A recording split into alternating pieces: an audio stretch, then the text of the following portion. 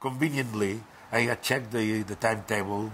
We had Carnarvon at 2 o'clock, make sure that there was a train there. Okay. We're going to start taking photos. And then from Carnarvon we came to Penblwydd and we stayed a couple of days.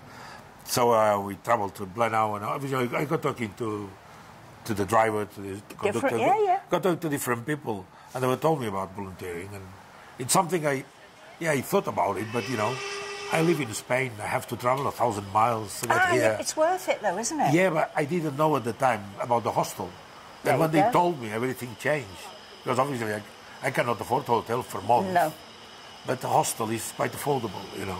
Brilliant. That's how it all started. So the following year, I retired from my railway job in Spain. And then I became a volunteer on another railway, which was this one. Excellent. And here I am, yeah. And you've trained now as a guard, which is amazing. I am. Well, yes, I passed now. I know you have. It's brilliant. You know, yeah, it's nice. Gosh. It's very, very nice too. Braver than me. Well, I worked for Royal Mail. Aye. I was a post worker, post lady, in the office in Portmaddock and then out delivering.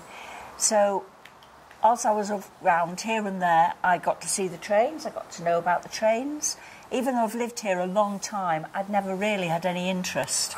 And then one of my friends said, well, why don't you go down and have a volunteer?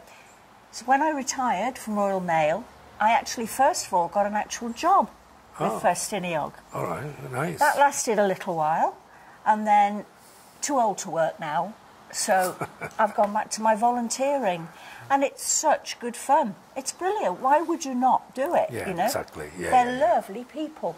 Yeah. So, and that's how I came to be here. Lovely. I've been in hospitality and mixing with people my entire life. Yeah. So it was a natural progression. Yeah, it's a natural step. It's the same with me. Yeah, I've always been talking to people and dealing with public. I love so, talking.